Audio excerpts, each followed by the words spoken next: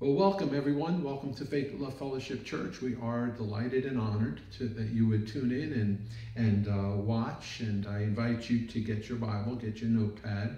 We are going to study Hebrews chapter 2. As I've said many times before, on Sundays we do topics. We believe the Spirit of God wants us to cover. We are a full gospel church, and so our responsibility is to feed the sheep and to feed them a well-balanced meal. And when I say well-balanced, we need to cover a lot of subjects. We need to cover righteousness. We need to cover peace. We need to cover walking in the Spirit, knowing who we are in Christ, the authority of the believer. There are so many righteousness. There are so many topics that we need to teach people and train them to understand so they can walk in the light of it.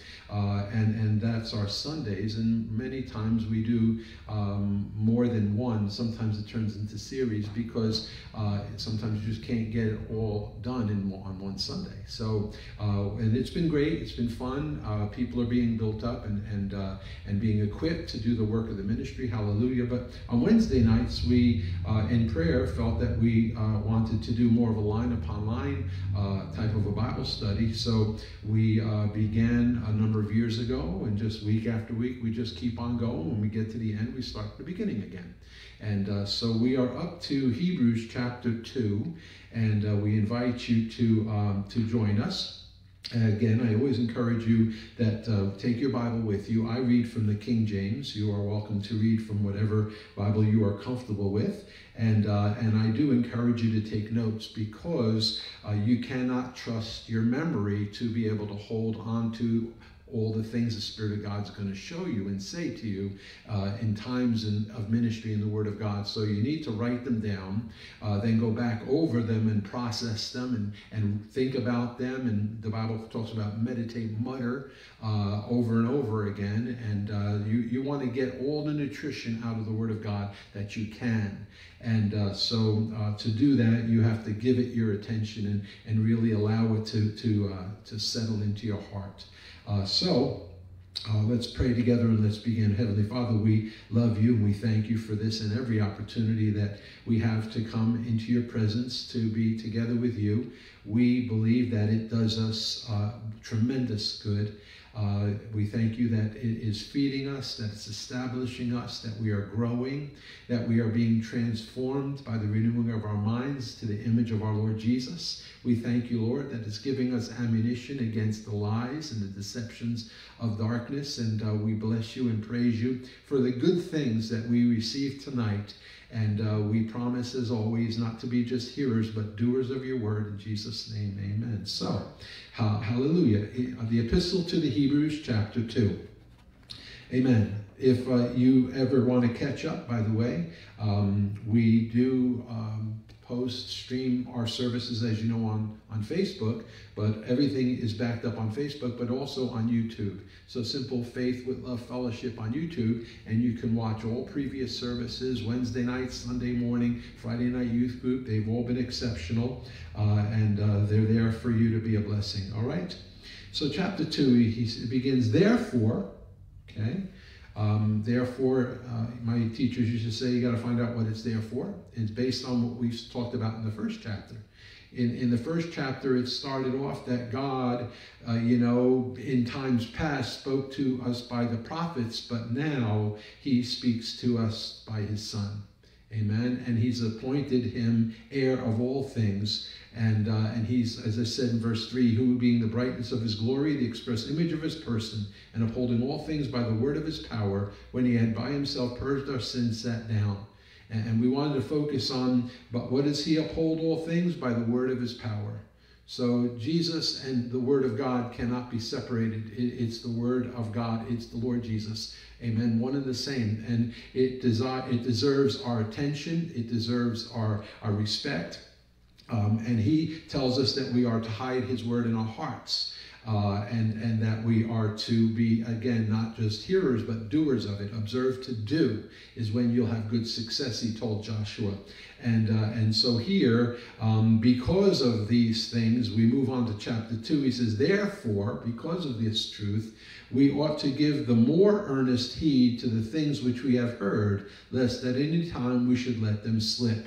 Now, I could repeat that for 2 hours. It's that important. Amen? It is that important. Therefore, we ought to give the more earnest heed to the things which we have heard, lest at any time we should let them slip. For if the word spoken by angels was steadfast, and every transgression and disobedience received a just recompense of reward, how shall we escape if we neglect so great salvation, which at the first began to be spoken, how? Spoken, the word of God, by the Lord, and was confirmed unto us by them that heard him. Heard what? Heard words. Jesus taught. The Bible says he went about doing good, healing all those oppressed of the devil. That doing good, predominantly preaching, teaching, and healing. Amen? And that's part of his every single day. He went about preaching, teaching, and healing.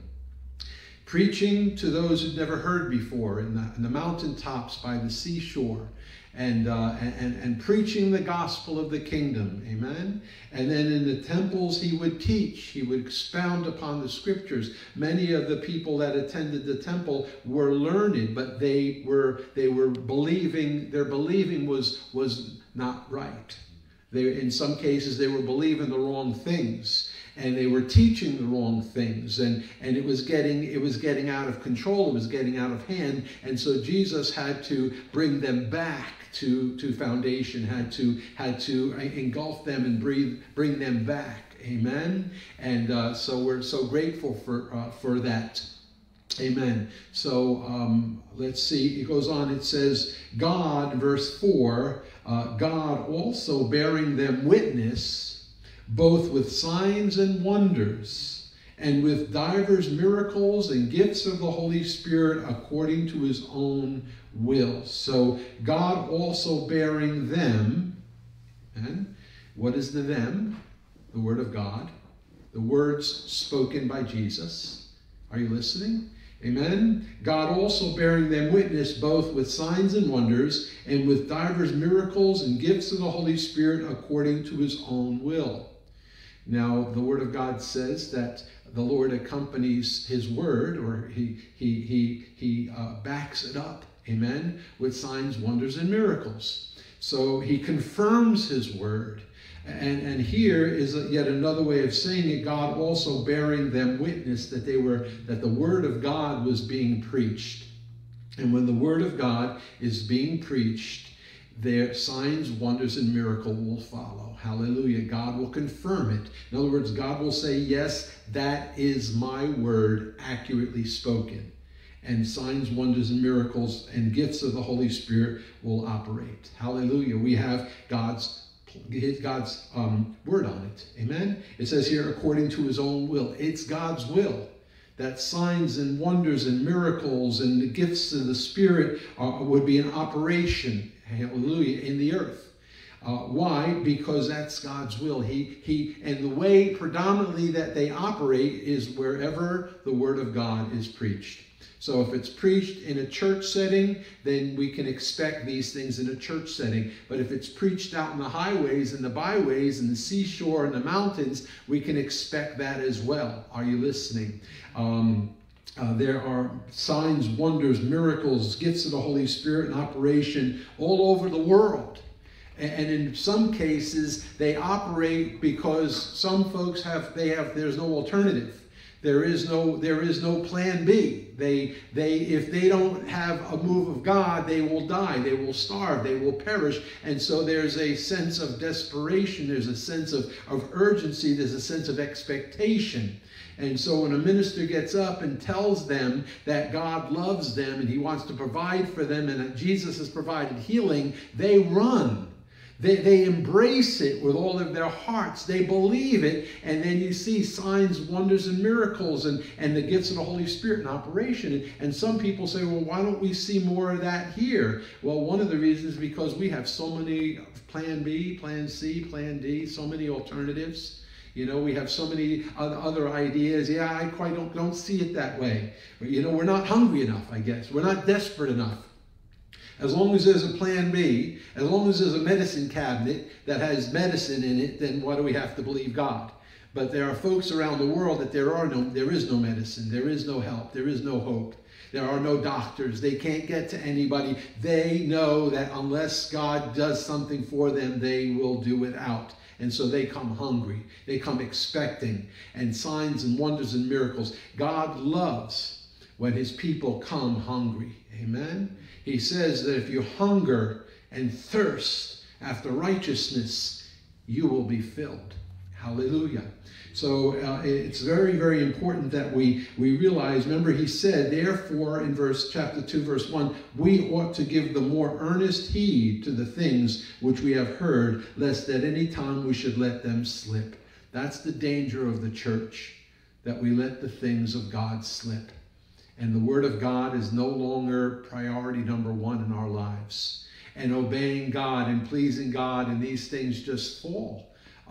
From a place of priority to a place of convenience, and then unfortunately in some cases non-existent. And God is letting us know, in verse 3, how shall we escape if we neglect so great salvation?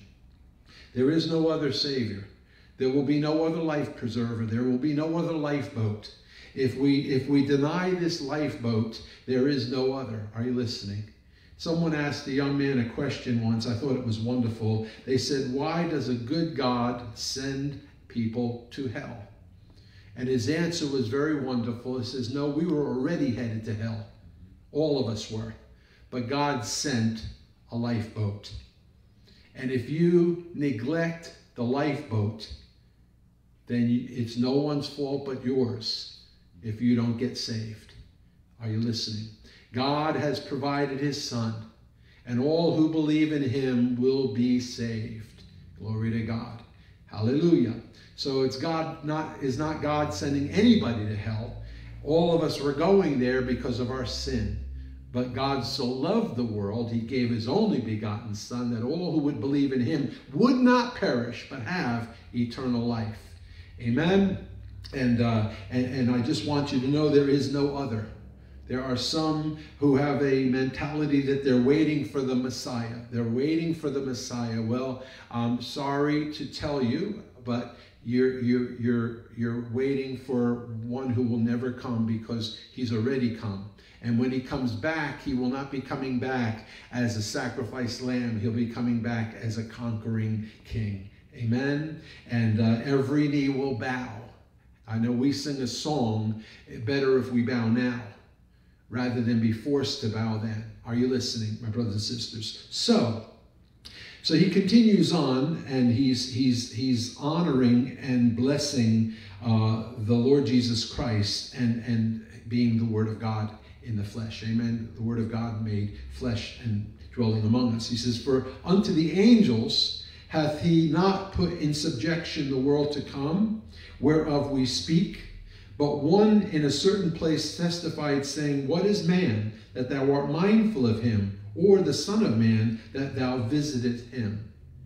And the answer to that question is love. Amen? God created mankind because we are an expression of his love. Hallelujah. And he rescued us and continues to rescue us because of his love.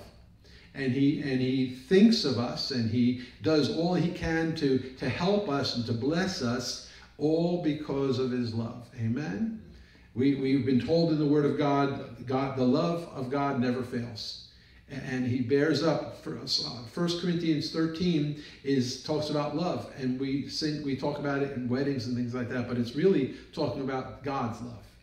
It's really talking about God's love. And it's talking about that God's love in the respect that this is the way God is. This is the love that God has. But at the same time, it helps us to understand that's the love that God has shed abroad our hearts. And we can now operate in that kind of love. And it's a supernatural love.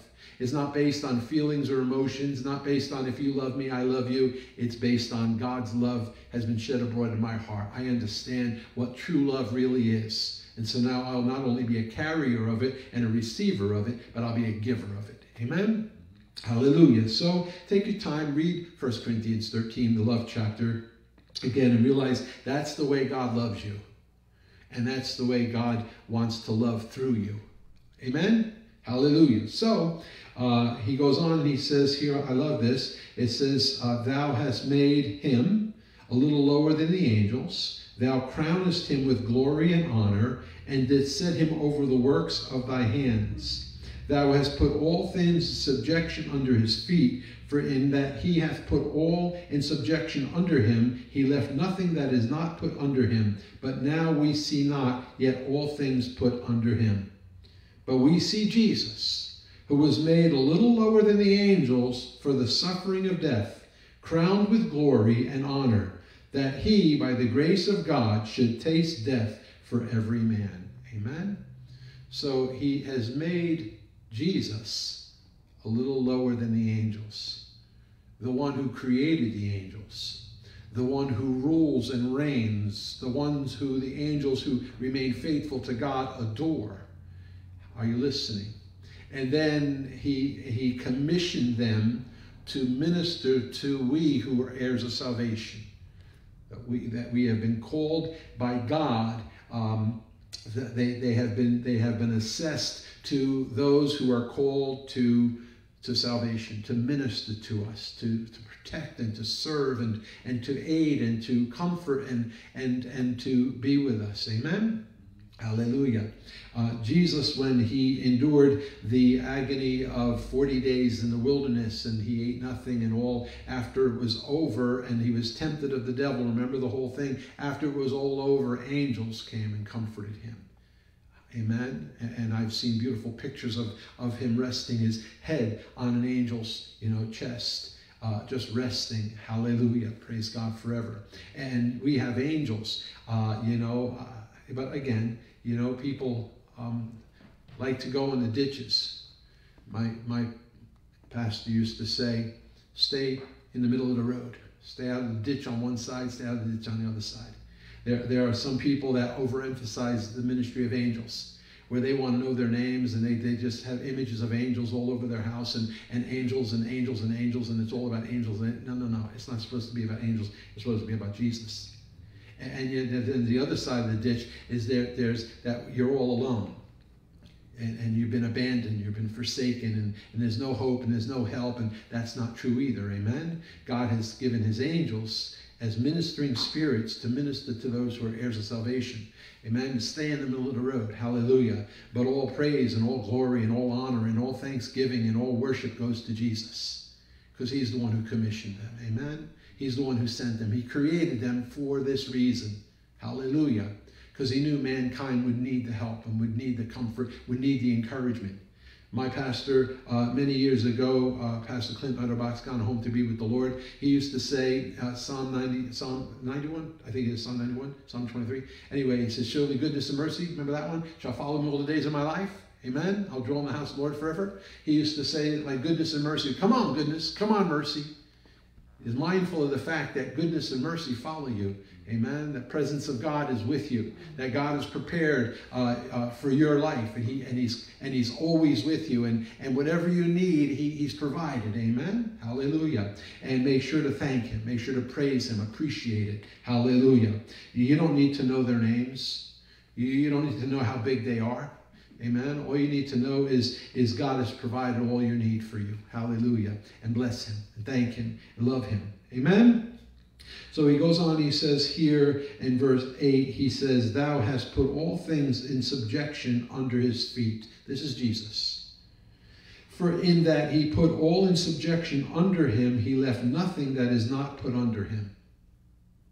But now we see not yet all things put under him. So experientially, factually, everything has been put under the subjection of Jesus. Right now, it seems as though not everything has been put under his subjection. There's a lot of unruliness. There's a lot of disobedience. There's a lot of, these things. But that day is coming to an end, because as far as God is concerned, he has put all things under Jesus' feet. Now, for more information about that, the Bible talks about The husbandman waits for the precious fruit of the earth. Why is God putting up with the disobedience? Why is God putting up with the unruliness? Why is God putting up with the evil and with the wickedness and the witchcraft and the sexual immorality and the deceit? And why is God putting up with it all? Because he says, because he's waiting. The husbandman, the farmer, amen, is waiting for the precious fruit of the earth.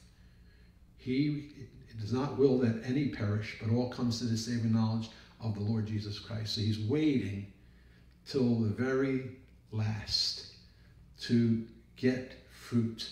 This is a good time of year now because it helps us to understand, things are starting to dry up. Vines are starting to dry up. I have grapes in my backyard, Concords, and tomato plants are starting to dry up, cucumbers, peppers, things like that. They're starting to dry up. The process is beginning of drying up, but we still have plants filled with peppers that are still turning red. And we still have tomatoes we have the yellow, we have the orange, and we have the red. We still have tomatoes coming. We have tons of the little oblong ones. I forget if they're pears, cherries. My wife loves those sweet something or other they are. We're still getting them. The grapevine, we have pulled so many beautiful Concord grapes off, but I ate a few today. It's still bearing fruit. So you don't want to start pulling down the vines yet, because you want to give those vines every opportunity to produce and to finish. I don't know about you, but a vine-ripened tomato is better than a tomato that you take off green and put on the windowsill. It's just something about stay on the vine as long as possible. And that's the way it is with God. God's waiting for the precious fruit of the earth. If God were to return now, do you realize how many people would die and go to hell? And he's not willing to do that. So he's putting up with so much in the hope that we will do our job and preach the gospel and live godly and righteous in the world in which we live, and be a blessing and love people the way God loves us. Amen? And influence people for God and for his kingdom, and pray without ceasing. Hallelujah. Speak the word of God. You understand this? That's why we're here. That's what the work of the church is all about. Amen. Because the day is coming where all the vines are coming down and all. My wife asked, we had sunflowers growing everywhere. Giant, just giant. And just growing everywhere. And wherever she saw too many of them, she pulled them out while they were young and transplanted them in other places. And the birds love sunflowers. And she asked us just a couple days ago, Nick and I, if we would break them and put them on the trailer and then pull up all of them and knock all the dirt off and discard them. And we did that. And we figured, well, that's the end of it. They've produced, they've done all they do. I want you to know that trailer is loaded with birds every day. Those birds are going after those seeds. As far as those birds are concerned, there won't be a seed left on those plants when they're done with it. You follow me? So they still see fruit, even though we see dead. You follow? God still sees fruit, even though we consider, it's too far gone. The world is, going to hell in a handbasket. No. God still sees fruit. God still sees for people that are going to be saved. Are you listening? Amen? And so thank God that he's a good husbandman, that he's waiting. And what does he call it?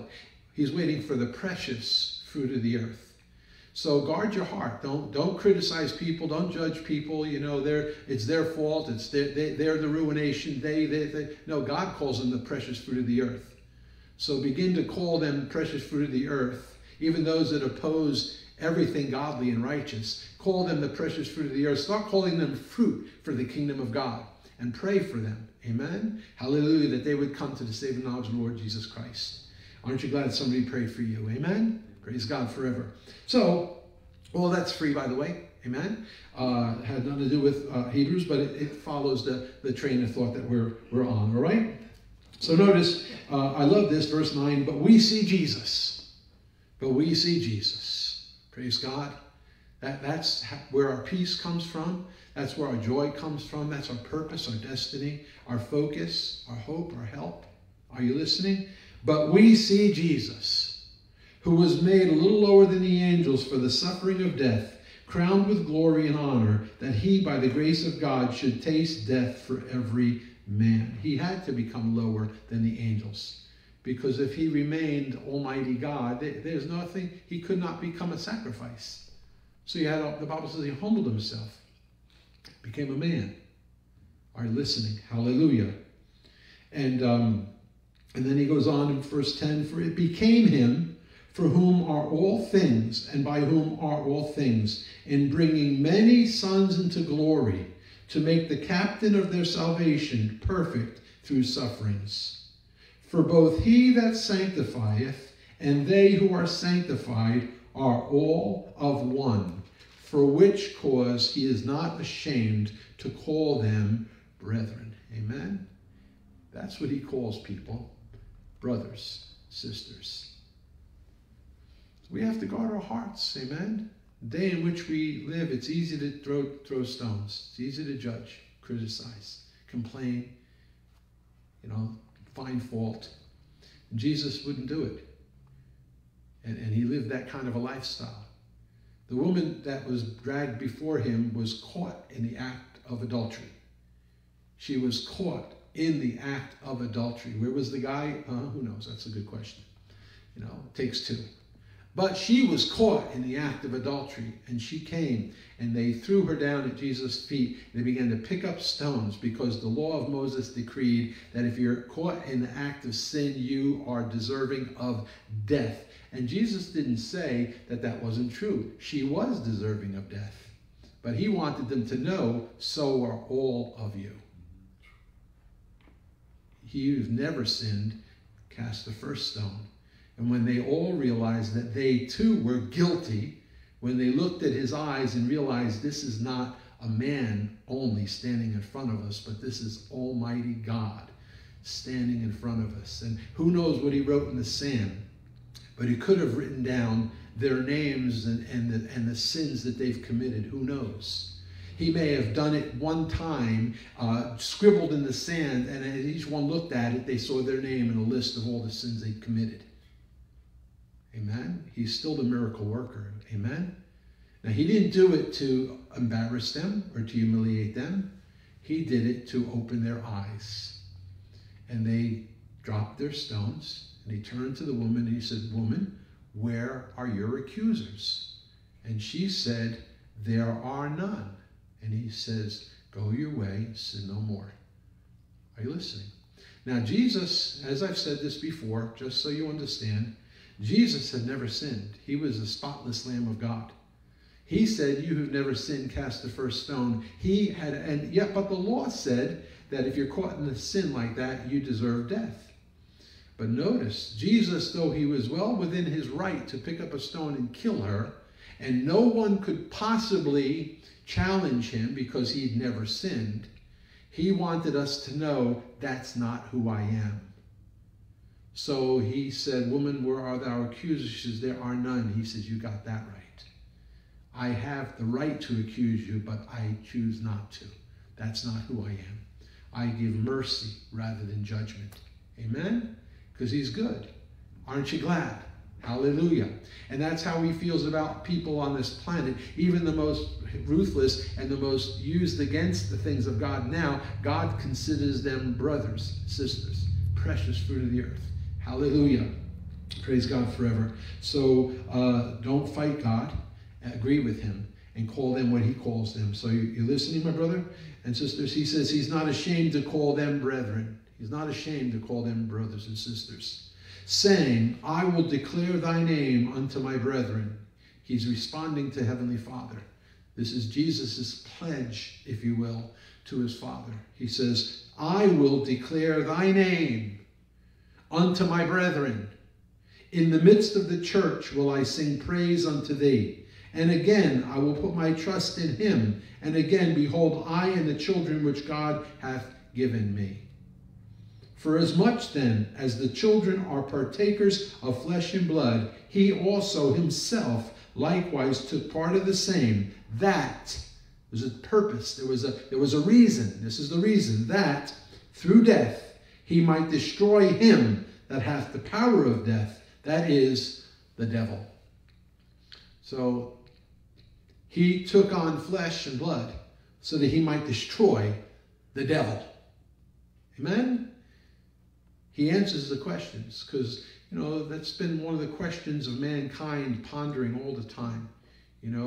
Where does evil come from? Where does hatred and variance, and where does sickness and disease and poverty and lack and want and fear and anger and frustration and hatred and murder and all these other, where do they come from? And Jesus is identifying it is a person, and it is an influential person. I mean, he's not a human. He's a fallen angel, but he's a being, if you will. And it says here, for as much then as the children, in verse 14, are partakers of flesh and blood, he also himself likewise took part of the same, that through death he might destroy him that had the power of death, that is the devil. Hallelujah. So this was the plan of God. The devil had no idea. The Bible says if the devil knew that by killing Jesus he was going to lose everything, he never would have killed Jesus. But it was the plan of God, amen, that God would send his son, that his son would take on flesh and blood, that his son would identify with fallen mankind and take the sacrifice and be the sacrifice for our sin. Men, women, and children, past, present, and future. Hallelujah. And by his obedience, even unto death, he destroyed him that had the power of death, that is the devil. Because when Jesus rose from the dead, when he fulfilled his call, amen, when he suffered and he died and he was buried and his body was put in the grave, but his spirit went to hell, and he stayed there for 3 days and 3 nights. And once the judgment of God was satisfied, meaning that the sins of the world, the punishment that was deserved, has been paid, Jesus came out of, by the Spirit of God, Jesus came bolting out, firing like a gun out of hell. And he said, as he stood before his disciples, I have the keys to hell, death, and the grave. So he took the keys that Satan was trusting in. The most precious thing Satan has, Jesus took from him. Then the Bible tells he made an open show of him. He triumphing over him in it. And he said, now all authority is given unto me, including the authority that Adam and Eve lost to Satan in the garden. I got it back. By my sacrifice, by my obedience to my Father and to this plan, I have gotten it back. So now, here, I give you the keys. That's why we can say, death, where's your sting? We don't have to fear death. We'll never experience it. We go from life to life. Amen? We may close our eyes for a moment. And there was an example where Jesus met a young girl, and they said, she's not dead, she's sleeping. Right? And they mocked him. They laughed him to scorn. Can you imagine? And yet he walked in, Tabitha, arise. And she got up, and they gave her something to eat. For Christians, there is no death. Death has no sting.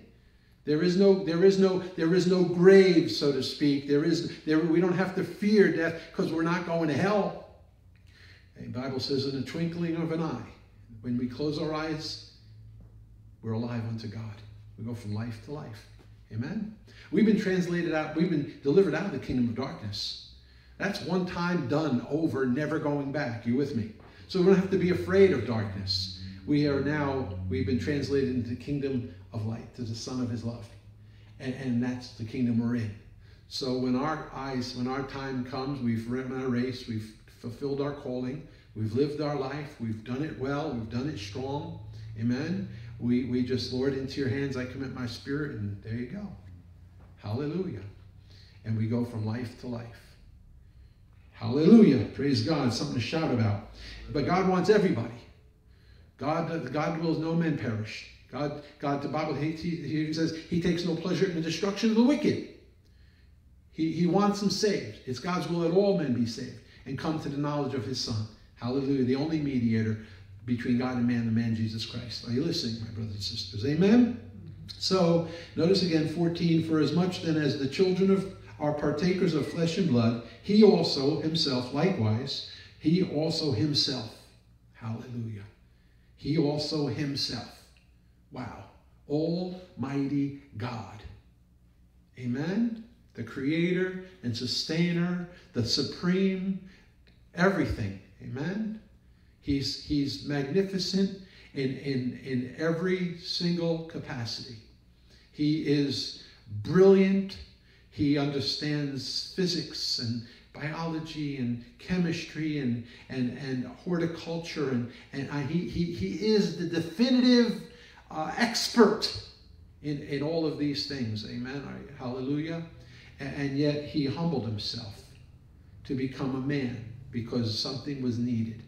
And what was needed was that he might destroy, by his death, he might destroy him that had the power of death, that is the devil, and deliver them who through fear of death were all their lifetimes subject to bondage. There are a lot of people who are afraid of death.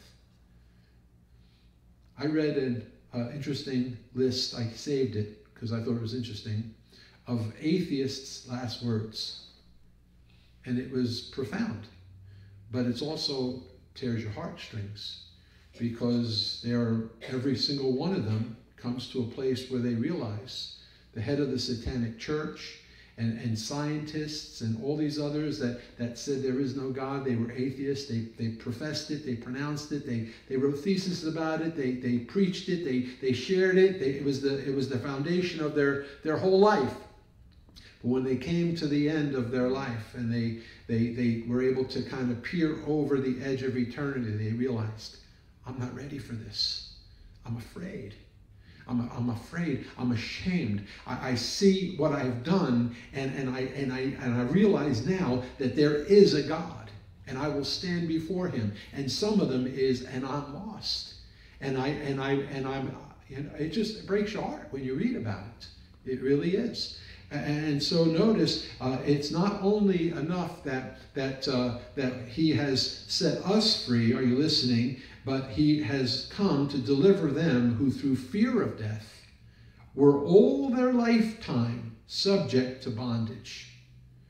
Some folks, don't feel sorry for them, but pray for them. This is God opening our eyes. There are some people that don't want to go to sleep because they are tormented in their dreams.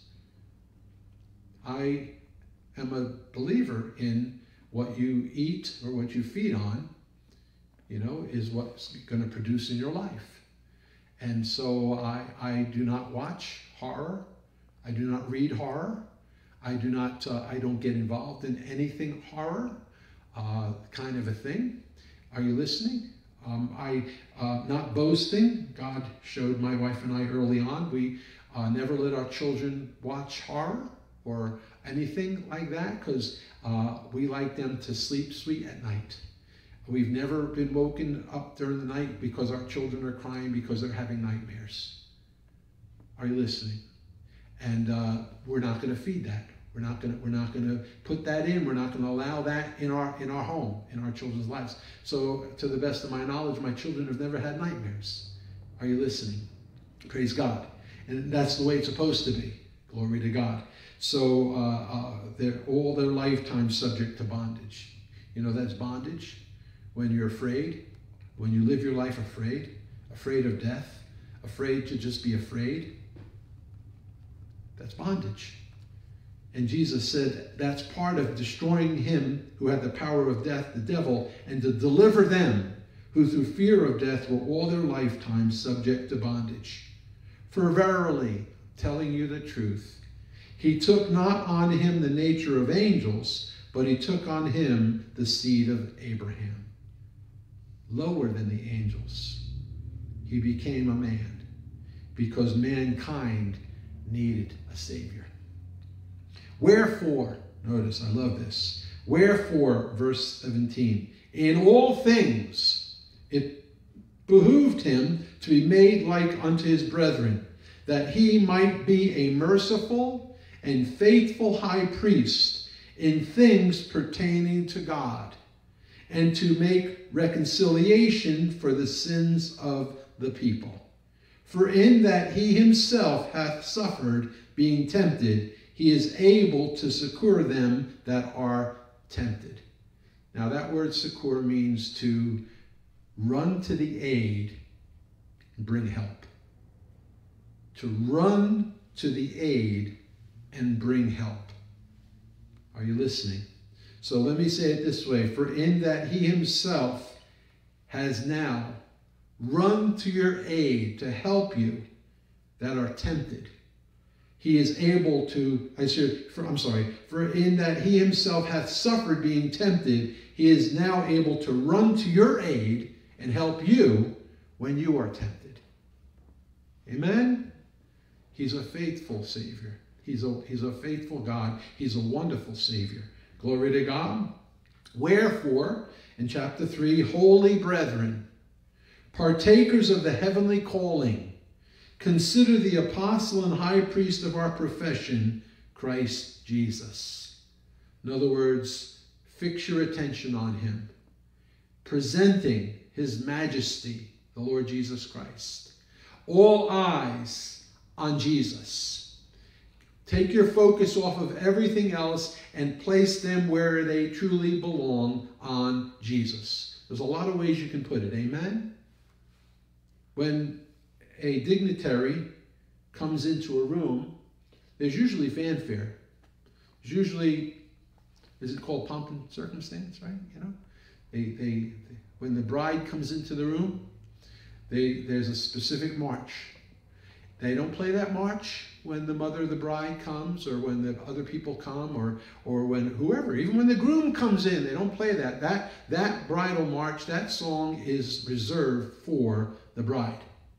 When you hear da da da da da da da da da da, everybody in the room, eyes go on one person, the bride. Are you with me? And the same thing with everything else. Any dignitary, they say, ladies and gentlemen, I present to you, and they call that person, whoever it is, all eyes go on that dignitary. Well, this is what the writer of Hebrews is doing here. It's okay, now wait a minute. It's good to give honor to the bride. It's good to give honor to dignitaries. It's good to give honor to presidents and to kings and to royalty and celebrities and all these other things. But there is one, amen, who is above all others. Everything is subject to him. And here it's saying, wherefore, because of this, because of what we've said, that he was willing to become a man, to humble himself, so that he might destroy him who had the power of death, the devil, amen, and to release from bondage those who are afraid of death. It says, wherefore, holy brethren, right? Partakers of the heavenly calling. Shout, amen. He's talking to you. He's talking to me.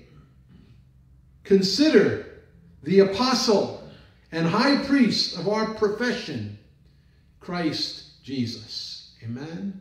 Nick preached on Sunday. He did a beautiful job. He always does. But that name Christ is not Jesus' last name. That is his office. He is Messiah. He is the anointed one. He is the anointing of God in human form. He's the power of God in human form. Are you listening? Hallelujah. And so when you say Christ, all of heaven identifies that's the promised one. That's the deliverer. That's the Messiah. That's the mediator. That's the way. That's the truth. That's the life. There is no other. He's the door. All of heaven recognizes it. Are you listening? Amen? And so it says, wherefore, holy brethren, partakers of the heavenly calling, consider the apostle and high priest of our profession, Christ Jesus. Now, I want to say this before because my time is getting away from me. Is this a suggestion? No. Is this an opinion? No. This is a call. This is our responsibility. Amen? Consider. the apostle and high priest of our profession, Christ Jesus, who was faithful to him that appointed him, as also Moses was faithful in all his house. For this man was counted worthy of more glory than Moses. Which man? The apostle and high priest of our profession, Christ Jesus. For this man was counted worthy of more glory than Moses, inasmuch as he who hath builded the house hath more honor than the house. For every house is builded by some man, but he that built all things is God. And Moses verily was faithful in all his house as a servant, for a testimony of those things which were to be spoken after. But Christ, as a son over his own house, whose house are we, amen? We are the temple of the Holy Ghost. He did not come to dwell in a houses made with hands. He came to dwell in the hearts of men, amen? Who he created. Glory to God. But Christ as a son over his own house, whose house are we, if we hold fast the confidence and the rejoicing of the hope firm unto the end. Wherefore, as the Holy Ghost saith, today, if you will hear his voice, his words, harden not your hearts, as in the provocation, in the day of temptation, in the wilderness, when your fathers tempted me, proved me, and saw my work 40 years. Wherefore I was grieved with that generation, and said, they do always err in their heart, and they have not known my ways. So I swear in my wrath, they shall not enter into my rest. Take heed, brethren, lest there be in any of you an evil heart of unbelief, in departing from the living God. But exhort one another daily, while it is called today. How often? Today. How many? Every day. Amen? Exhort one another, while it is called today, lest any of you be hardened through the deceitfulness of sin. For we are made partakers of Christ, if we hold the beginning of our confidence steadfast unto the end. Did you catch two ifs, by the way? These are conditional, because there's things that we need to do. We must keep our presenting Jesus. Keep your eyes on him. Focus on him. Don't focus on others. Don't be distracted. He said, Joshua, don't turn to the right hand or to the left. Amen. Don't be afraid. Don't be dismayed. Amen. Meditate on the word of God night and day. Observe to do. Don't let anything else come out of your mouth but the word of God. Praise God forever. He says, then you'll make your way prosperous. Then you have good success. Glory to God. So notice it goes on. It says here, while it is said, today, if you will hear his voice, harden not your hearts as in the provocation. For some, when they heard, did provoke. However, not all that came out of Egypt by Moses, but with whom he was grieved 40 years. Was it not with them that had sinned, whose carcasses fell in the wilderness? And to whom sware he that they should not enter into his rest, but to them that believeth not? So we see that we could not enter in because of unbelief. Amen? So there's warnings. I've always told you, the word of God is honest. And God is going to tell you that there are blessings for obedience, but there are repercussions for disobedience. There is a hell to gain. There is a heaven to gain. There's a hell to shun. He says, depart from wickedness, flee youthful lust, run from these things, because they will hurt you, they will harm you, they will sidetrack you. But looking unto Jesus, keep on walking, keep on going, praying always. Amen. Speak to the mountains. Believe God, trust God, continue on. Amen. Hallelujah. Father, we love you. As always, we thank you for every opportunity we have to be together in your word. We thank you for this word deposited in our hearts. It is found good soil to grow deep within our hearts. And as it grows, it will produce life in us and through us, so that others might taste and see that the Lord is good. Father, fruit born in our lives is not for our benefit, but it's for the benefit of others, that they can partake of fruit. They can partake of peace, joy, and love, mercy, kindness, patience, long-suffering, goodness. Thank you for the fruit of the Spirit of God being born in us and through us. And may we abound in good works for your honor and for the blessing of the people that you call them precious fruit of the earth. Lord, we pray for our brothers and sisters, those who we may not agree with, and those who this, that, the other thing. We just choose to lay it all down. We call them precious fruit of the earth. We call them brothers and sisters.